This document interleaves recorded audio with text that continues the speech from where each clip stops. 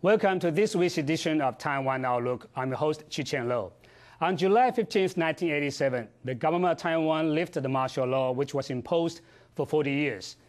And now 20 years have passed since 1987. In terms of human rights situation, what has changed in Taiwan? And this is the topic we want to talk about today. And joining us today is Zhang Foquan, Center for the Human Rights Study in Suzhou University, Dr. Huang Mo. Professor Huang, welcome to our program. Yes, thank you very much. Good afternoon, everybody. I'm delighted to be invited here to this program, and I'm sure we have much to talk about. You refer to the lifting of the martial law. It made quite a bit of difference, no doubt. That's right.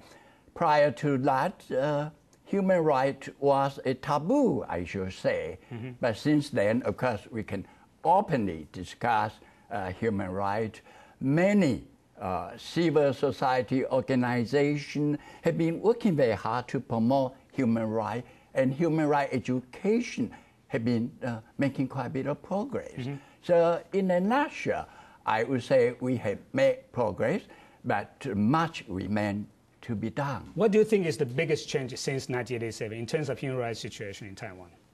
Well, I think first is that the fear, of course, to a different degree for a different group of people, mm-hmm. The fear has been lifted that we can now really get down to the business of promoting human rights. Mm-hmm. Of course, we are faced with many challenges. Mm-hmm. In part, that challenge has something to do with our traditional value. Mm-hmm. In part, it has something to do with the political structure, which, of course, since 2000, since the year 2000, has been going through substantive change. Mm-hmm. And in part, probably it is due to our habit. It's very difficult, I assure you, to change habit. So that many people, I would say, including government officials, including professors in the university, find it very difficult to change their habits. Are you saying that there are still people living, under this kind of shadow of yes, martial law in Taiwan? I would say so. I think now, in particular, in the past few years, quite a few studies have been done precisely on this problem. That is, to what degree that some people are still kind of impose a self-control on themselves, mm-hmm. as to what they can say, as to what they can do. Mm-hmm. But on the whole, I would say the fear is being lifted, mm-hmm. and so that we can talk about human rights. We can talk about where we are going in the democratic process.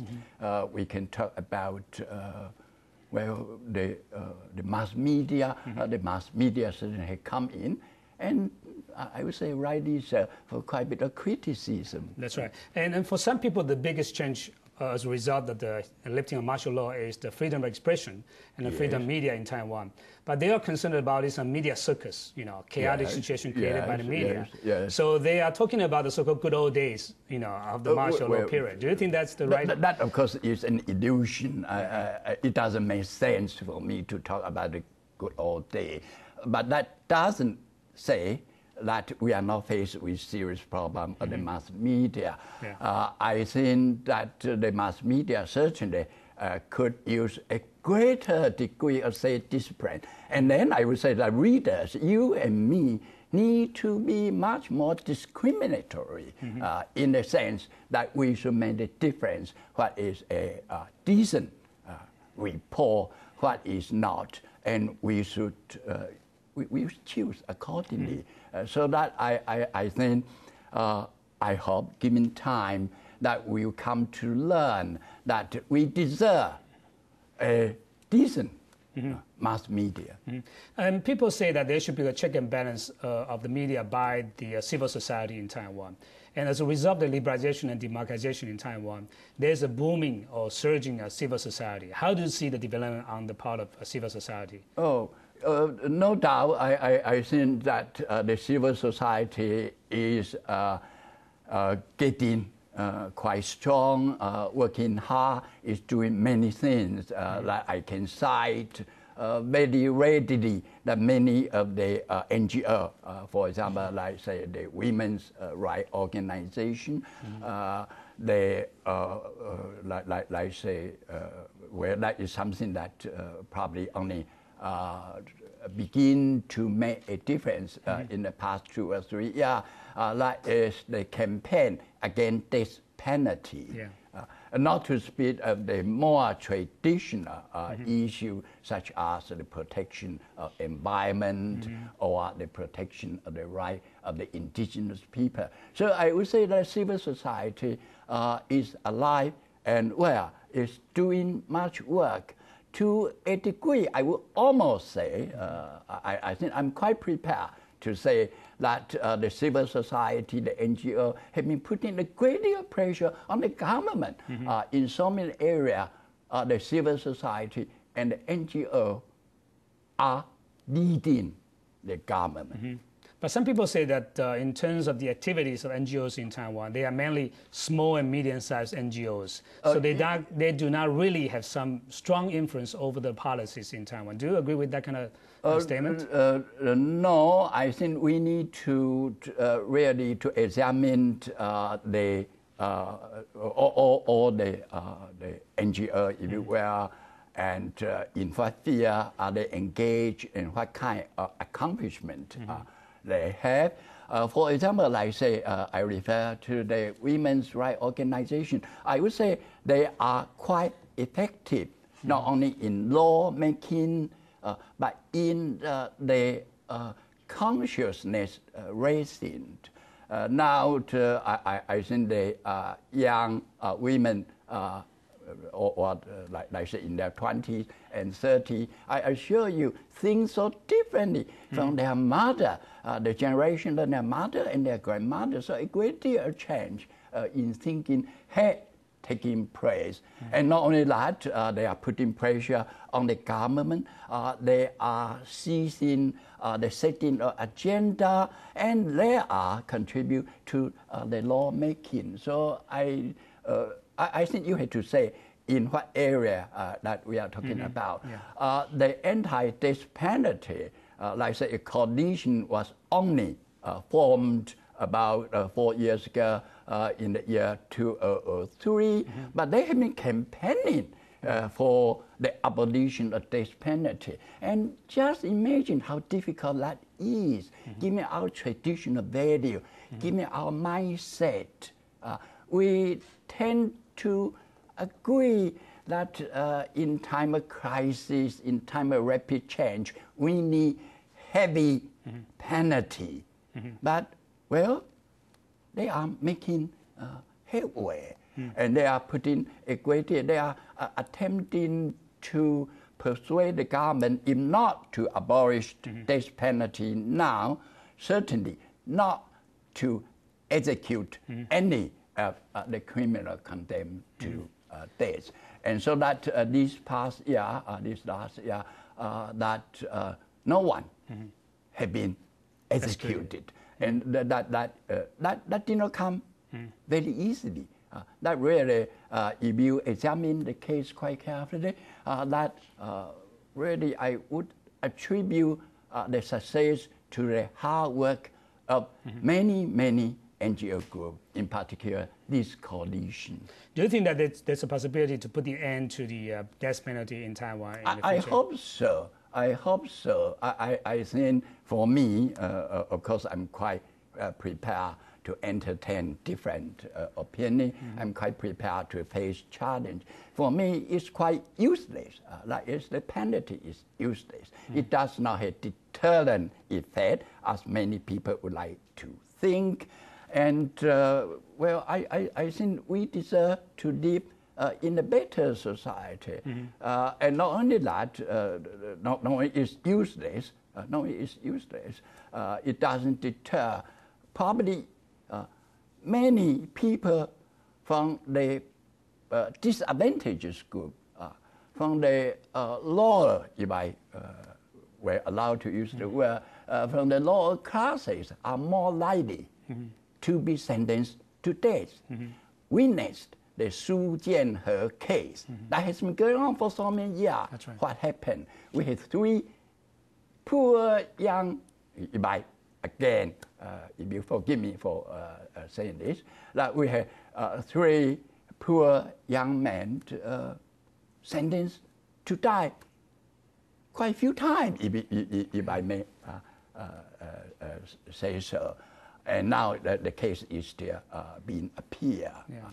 So that both on moral ground as well as on very practical ground, that the death penalty should go, and we deserve to live in a better society. Speaking of traditional values, Yes. As we know that the Chinese families or Chinese cultures allow the parents to punish their kids, physically.